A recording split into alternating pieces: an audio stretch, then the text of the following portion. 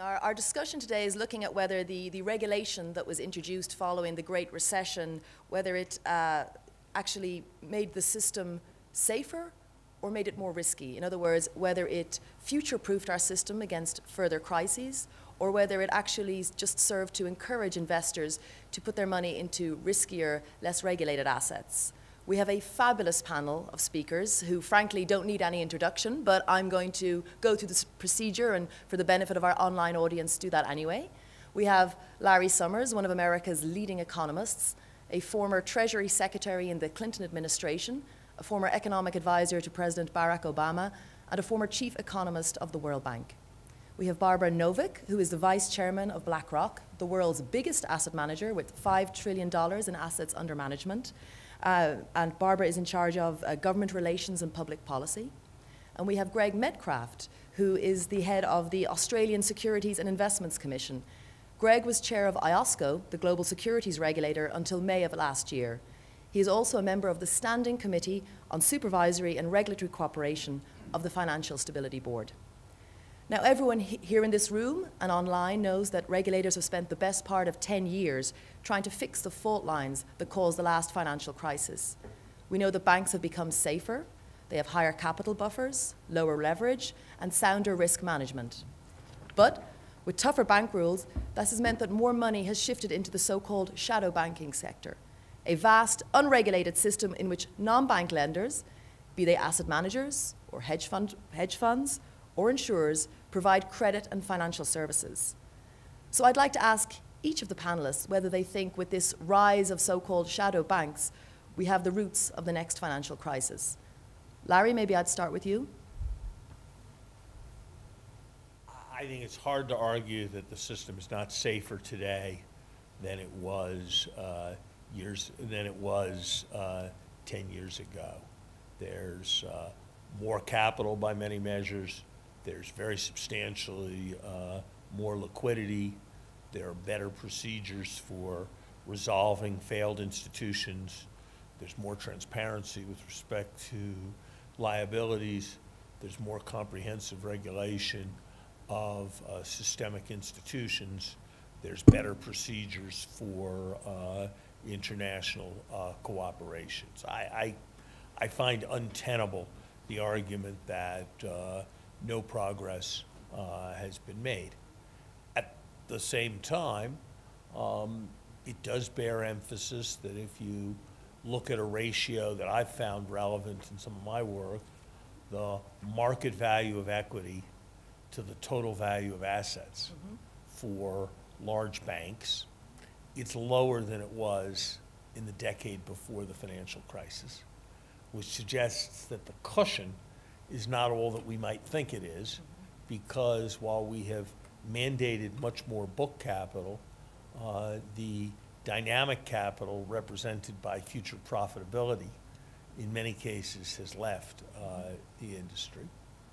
I think you're right to be concerned about the movement of activities to the shadow banking system, though in many cases the design of that activity makes it much less prone to destabilizing runs. And in many cases, there is restraint exercised over the shadow banking system through regulation of the traditional banking system. So if you say, do we have any basis for complacency? No. Are there important issues of liquidity and functioning of markets in difficult circumstances that remain to be addressed? Yes. But is this any moment for the wholesale repeal of the changes that have been made in the last 8 years, as suggested by some? No, I think that would be a grave mistake. Okay. Barbara, your view? So I would largely agree. There's been an enormous amount of change. And if you think about the crisis, it came down to a lot of different problems, but even some basic things like lack of data. So you roll it forward, and today I'd say there's been improvements on 5 areas. There's obviously the resiliency of the banking system itself, whether it's the capital, it's liquidity, the oversight, lots of things there. There's the OTC derivatives market going from a bilateral to a central clearing, more transparency, more capital, things like that. Third is the improvement in cash investing rules. A lot of the problems that we saw had to do with the reinvestment of cash, and cash being defined very, very liberally. That has been improved a lot. The reporting of data, just the registration alone of private funds. Up until the crisis, the SEC literally wouldn't know who to call as a large hedge fund manager or something like that. So having more data available, once you have the data, you can study it, you can figure out, do I have the right data, do I need more data? And lastly is mutual fund rules themselves. So there's been a lot of discussion about shadow banking. I'm going to take exception to that phrase, say it's called market finance. As Larry pointed out, it is subject to regulation. It's also less prone to the run risk of a bank. And yet there's been all sorts of talk about whether all these bank rules have reduced liquidity. I'll simply point out that in the last week, we've seen record earnings from a number of broker-dealers, all of which refer to their very strong trading after the election, bond trading in particular. So I think the scenario where bonds were going to stop trading, that there was no market liquidity, et cetera, because of all these bank regulations, we're seeing that that's just not accurate. In fact, there is trading. Some trading has moved to electronic trading. Some other things have changed in how people manage money, but the downside scenario of increasing resiliency has not materialized. Greg? Well, look, I completely agree with the comments of Larry and Barbara. Particularly, one of the things I have is I really don't like the term shadow banking. I think it brings the wrong connotation. I really strongly opposed to it. And the FSB doesn't use that term anymore. They actually do focus on sustainable market-based financing. So I think that's what we've got to be focused on. And secondly, to the point is actually market-based financing is regulated. It's regulated by market regulators like myself. So, and I think it's not regulated by banks or like banks, but it's different. And I think the other thing that we've got to think about is that we have a long-term structural change occurring around the world, which is the actually growth in basically savings in the pension fund sector. And generally what that flows into is not necessarily banks, it actually flows into markets. So you've got both if you want a cyclical change occurring here or impact, but also a structural change. So, but I do think, I agree, I do think we are a lot more resilient than we were at the crisis, you know, in terms of being able to plan for shocks and volatility. I think the crisis was a wake-up call for regulators. I think it showed that we needed to cooperate a lot more. We needed to be far more proactive and forward-looking in looking at emerging risks, what's coming down, thinking about stress testing. But I think we did respond with things like the you know, the too big to fail principles that the FSB worked on, as Barbara mentioned, the OTC derivative market reforms, dealing with, we use the word backward shadow banking, but starting to think about, it's actually, that's why it's sustainable market-based financing, how it is a good source. Let's not kill it, let's make sure that it's safe. And there have been changes, like mentioned, on mutual funds, etc. But also, you know, the area of just simply cooperating more globally, I think, has been really important as well. So, but in terms of perhaps some of the movements to market-based financing, some of the things that people are buying, you know, high-yielding instruments, etc. I actually think a lot of that's coming really more from the lowering of interest rates, and the search for yield is creating perhaps dysfunctional behaviour. So I don't think it's really necessarily just the fact that of the changes from the crisis. So we're not worried about, you know, the growth of open-ended mutual market funds, or, you know, there's quite a big growth in private credit funds. Are there, you know, issues around there, you know, in terms of investors losing out, fire sales? Well, at the end of the day, it's very simple.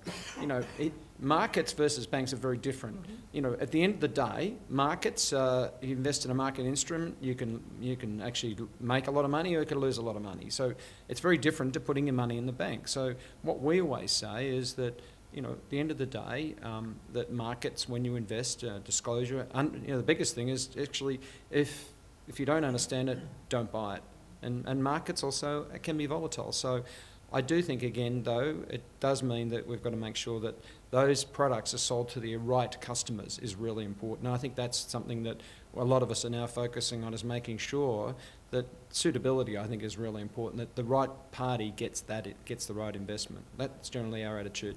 So you make a good point. People should know what they're buying, right? It's critical. But do you think, I mean, maybe Barbara, you could answer this. Do you think the average retail investor in the US realizes, you know, what their mutual fund is investing in? Two different questions. First thing is your private credit fund question. So part of looking at funds is understanding how are those funds structured. So most private credit funds are actually structured as private vehicles. They may have gates, they may have side pockets, they may have redemption terms that are designed to address the liquidity or illiquidity of those assets. And so you can't lump private credit funds with mutual funds. Sure. Okay, that's the first thing. Second thing is, when you look at mutual funds, there's tons of disclosure. Whether people read every word of a prospectus is highly questionable, but certainly the information is made available. I'd say more and more investors are being educated, are aware. They can go to sources like Morningstar. They can, you know, use an advisor. I'd say that the level of awareness of what they're getting is increasing, not decreasing. Mm-hmm. But Larry, for you then, where would you see the risks right now in the financial system? It's very hard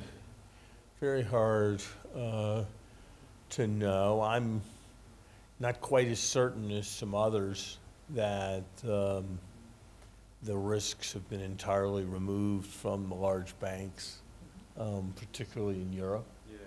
I think there are substantial risks of a crisis in some ways, like the crises that hit a number of emerging market Asia countries in the 90s, taking place in China. I think that we've introduced enormous uncertainty into the U.S. outlook with the kind of rhetoric that the president-elect is engaged in. That could set off a cascading decline in markets.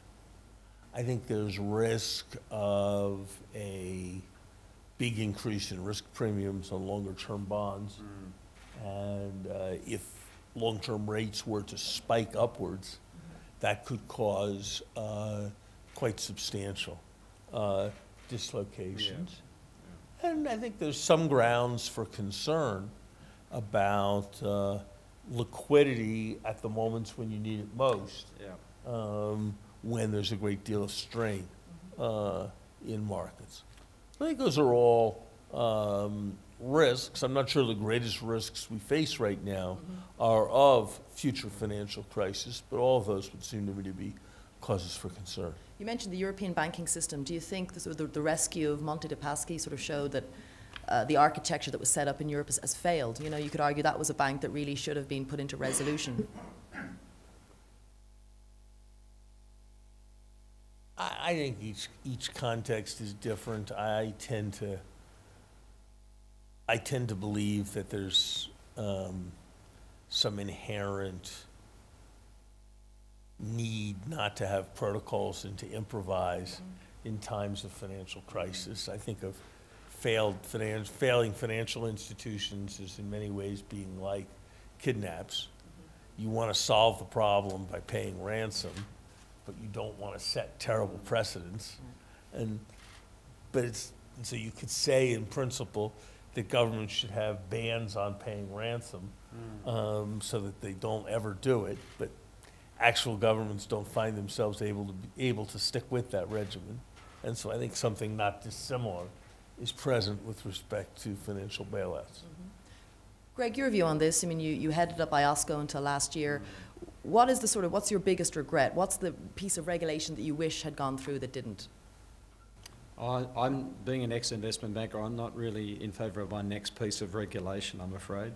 But I do think that in the area of infrastructure, capital markets, one area, and in securitisation, it's not so much about regulation, but I do think both those areas have a huge amount of potential in capital markets, and I must say I'm a big fan of seeing the way you can expand those markets around the world in capital markets, and one way I think is standardisation. So I am a big fan of sort of standardising more to broaden the investor base.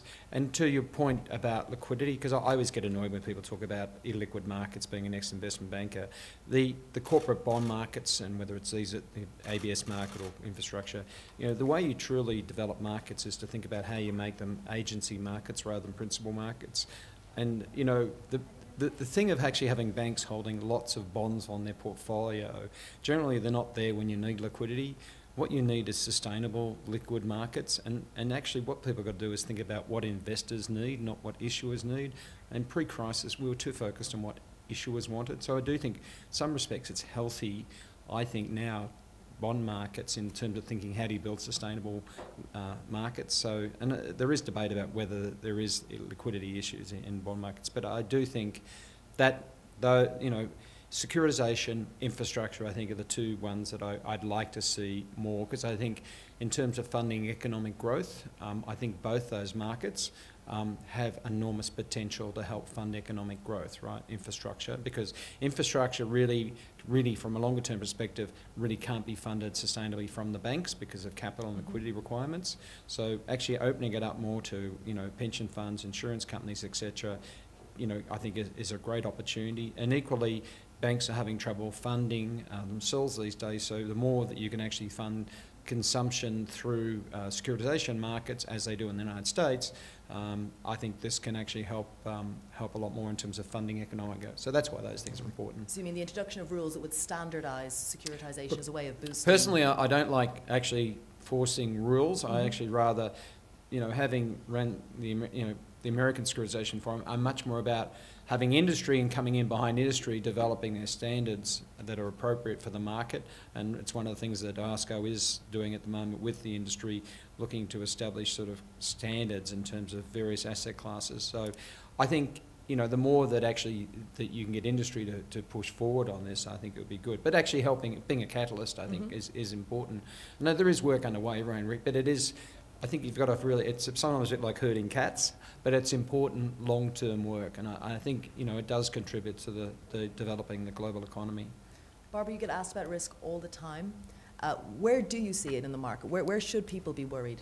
So I would identify 3 areas.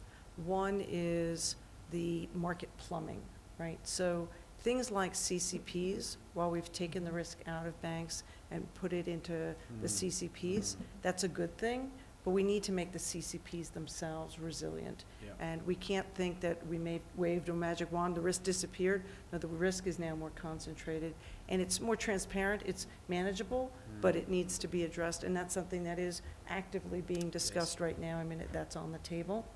Yeah. The second is an area that doesn't get discussed much at all, which is pension funds. We have a worldwide crisis coming in terms of underfunding. The WEF is actually putting out a report on the defined contribution side, and I think it's a very, very important area. If you think about what will happen if some of these funds run out of money and there's no money to pay benefits. We're not talking about just cutting benefits, but just running out of money. I think that's a huge issue.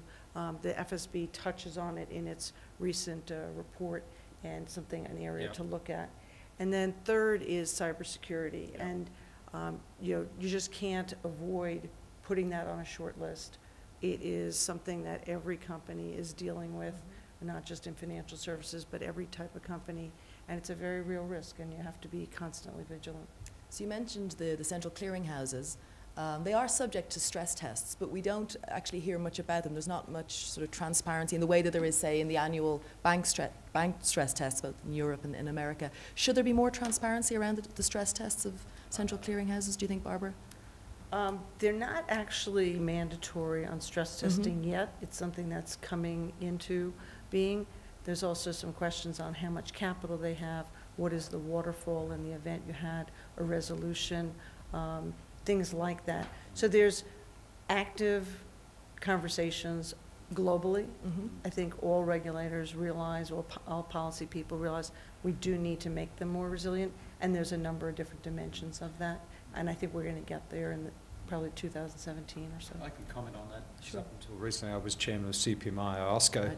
Right. So in fact we are developing standards for stress testing and also stress testing at the individual level, but also more global stress testing, working with FSB. So that is all underway, and I do think the issue is I'm very supportive of.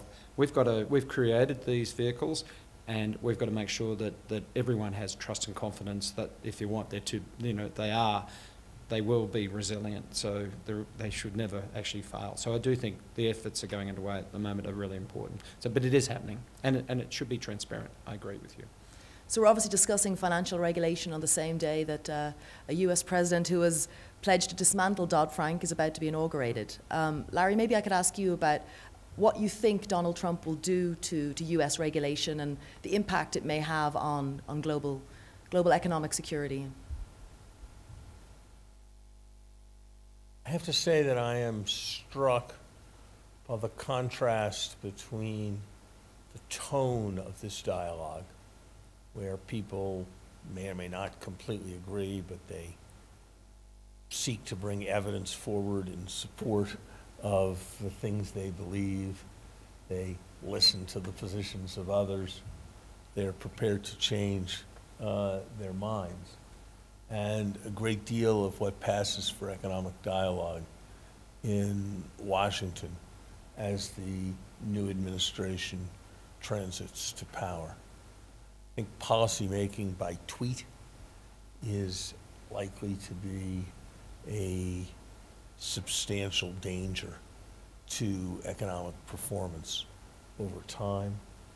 I think regulatory policies framed by what is felt by regulators rather than what is thought by regulators are likely to be dangerous over time.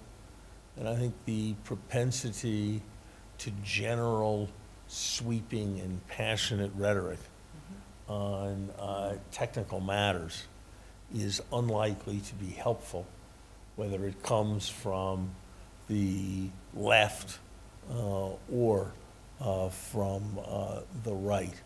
So more than I'm focused on any particular change that may or may not happen with respect to Dodd-Frank, I am focused on the need for continuing thoughtful, internationally worked out, comprehensive, complex to reflect a complex world regulation. And I think the propensity to reduce regulatory debates to slogans that fit into 140 characters is a very troubling propensity. Greg, you're an international regulator. How worried are people internationally about the sort of the rhetoric that's coming out of the US as it pertains to regulation? I mean, there's lots of rhetoric, but let's focus on financial regulation. I think to Larry's point, I mean, at the end of the day, it's too early to tell.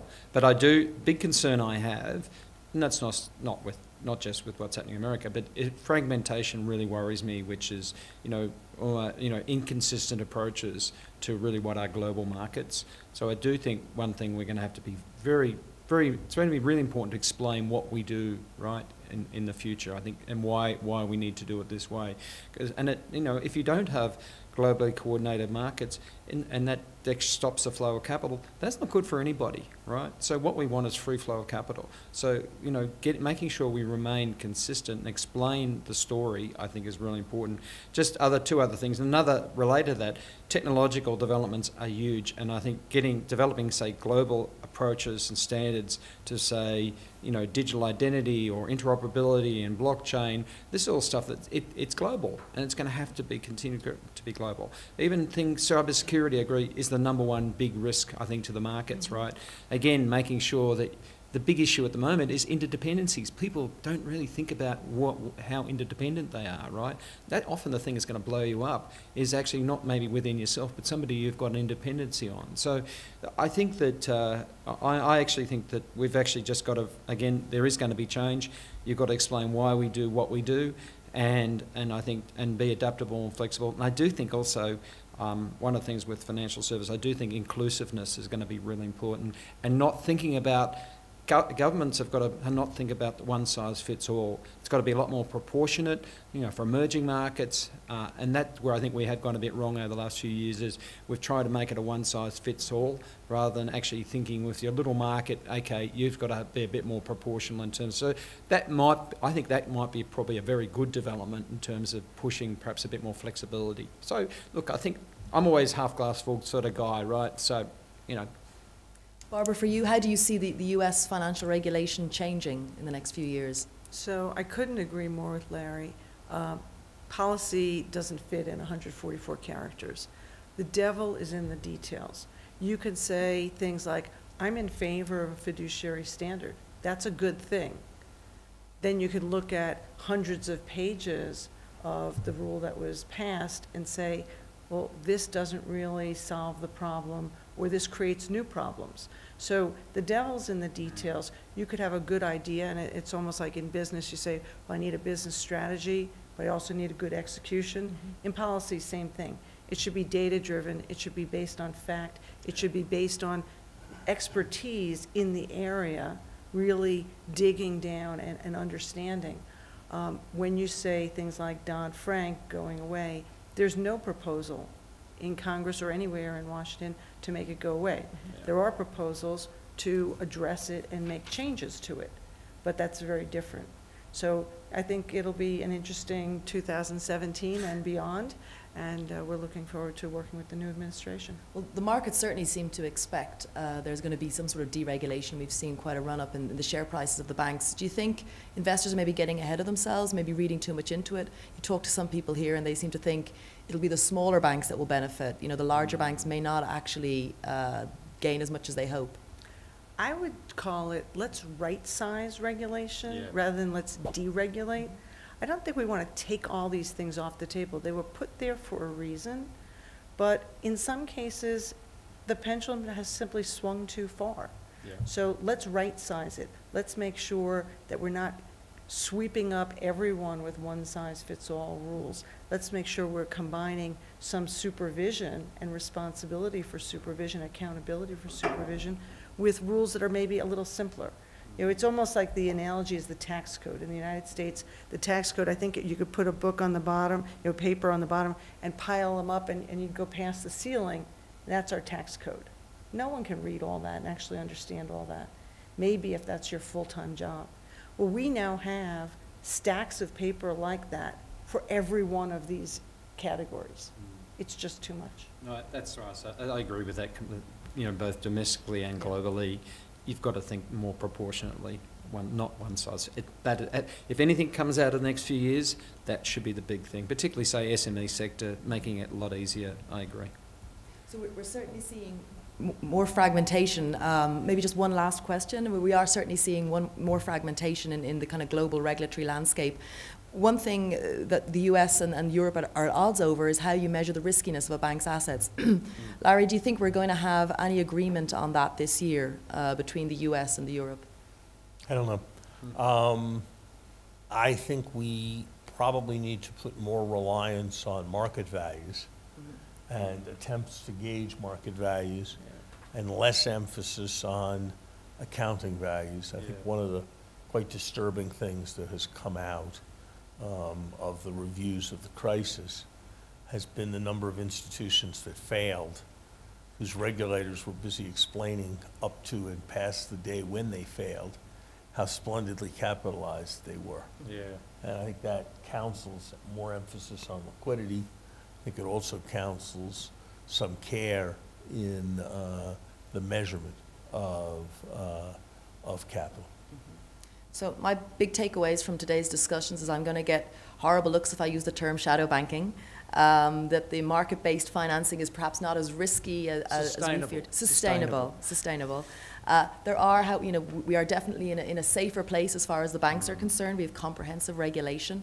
But there are some risks out there, and I think you've named them. You know, cybersecurity, central clearinghouses, the risk of regulatory fragmentation, and perhaps, you know, most poignant of all in today, given the day that's in it, sort of the rhetoric that is coming out of some countries as it pertains to regulation. And I think we've got to watch technological development to make sure that it doesn't get ahead of us too fast, because usually when that happens, we have problems, right? So I think we've got to watch that one. There'll probably be all robots here in a few years doing this panel. Well, as long as the robots, we watch the algorithms that are behind them, we'll be fine, right? But let's, you know, it's the person behind always is going to be responsible for that algorithm. We've got to think about, make sure we get that right.